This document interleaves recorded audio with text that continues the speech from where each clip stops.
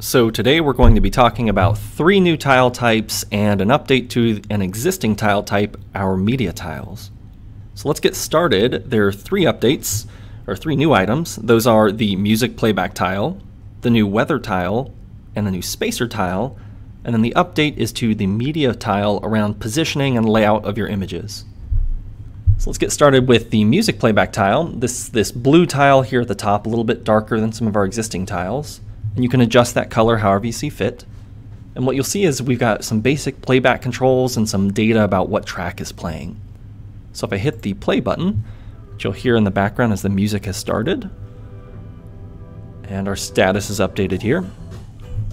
And we can also skip through the tracks to another track. So you hear that skip forward and then the data updates. And you also have some details which you can click in the bottom left. And you have the more detailed playback controls for play, pause, stop, for muting, for unmuting, for showing the data about what's happening, your volume level, your mute status. You can control your volume level, etc., etc. The next item we'll talk about is the weather tiles. So we have 4 weather tiles that we've got laid out on the screen, and these are coming from 2 different sources. The main source is our smart weather tile, which is a type of device which you can install in the SmartThings IDE. And then the second type is actually a community device handler from the SmartThings community called Weather Station 2.0. They both have very similar data. What I found is that the smart weather tile doesn't sometimes update, so sometimes you have to have a third-party tool to actually refresh that to keep it polling, versus the new Weather Station 2.0 has a bit more detail related to the data, and it's really good, really reliable about how fast and how often it updates. So what we'll see here is that there's basically a forecast icon, your temperature, your feels like temperature, and then a bunch of other data around your forecast, your sunrise, your sunset, the wind speed, humidity, percent chance of precipitation, so how likely it is to rain. So lots of really nice data all on one tile.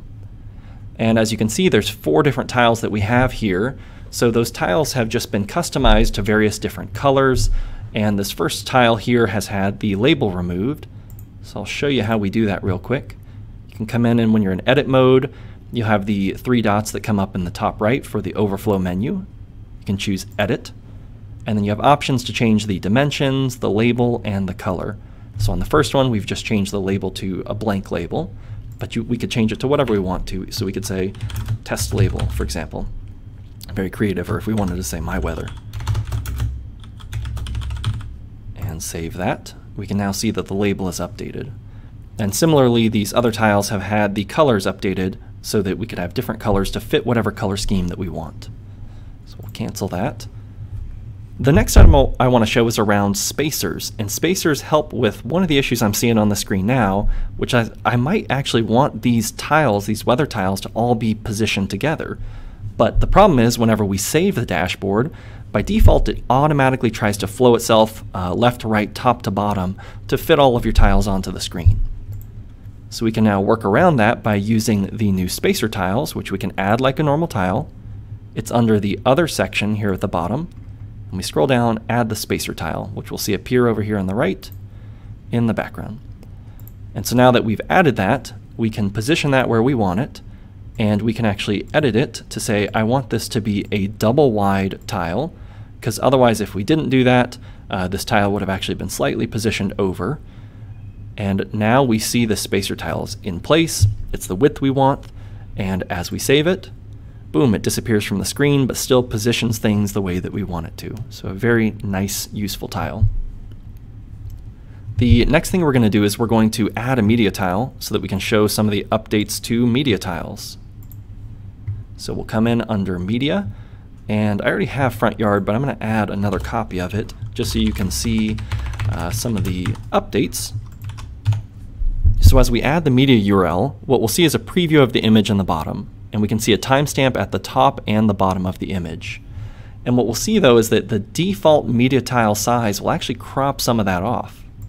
So let's see how we can work around that. We'll add the tile to our dashboard, and we can see that those timestamps are now missing.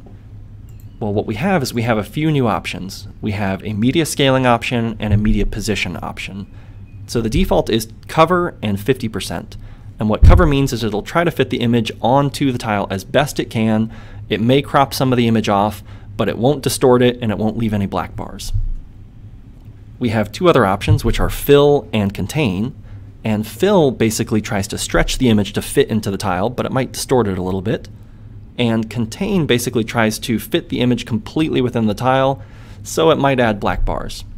So let's see what each of those look like. If we go to fill, as the image reloads, we can see now that both timestamps are available on the tile, but the tile might be slightly squished, which for a lot of situations is perfectly fine. The image isn't squished that much, so you're really not going to notice it. But some cases you don't want to have that. So we have two other options. The first option is contain, which is the black bars of format that we were talking about.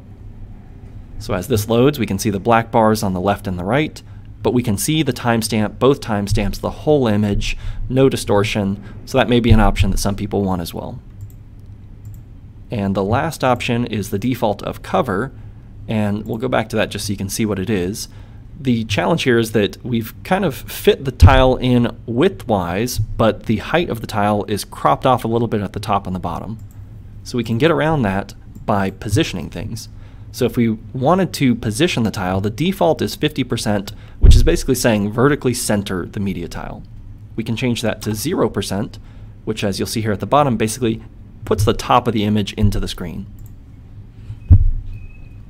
So as we see this load, we can now see the top timestamp is there, but the bottom timestamp is cropped off. So this may work for us. Or there may be a situation where you say, no, it's more important to me to see the bottom of the tile, in which case you can set a media position of 100% for bottom alignment. And we'll save that and see what comes in here. So now we can see the bottom of the tile a bit better, the image a bit better. We can see the entrance to the walkway better. So it kind of depends on what you're looking for. So lots of new options there. Again, 3 new things. We've got the new music playback tiles. We've got the new weather tiles. We have the new spacer tiles.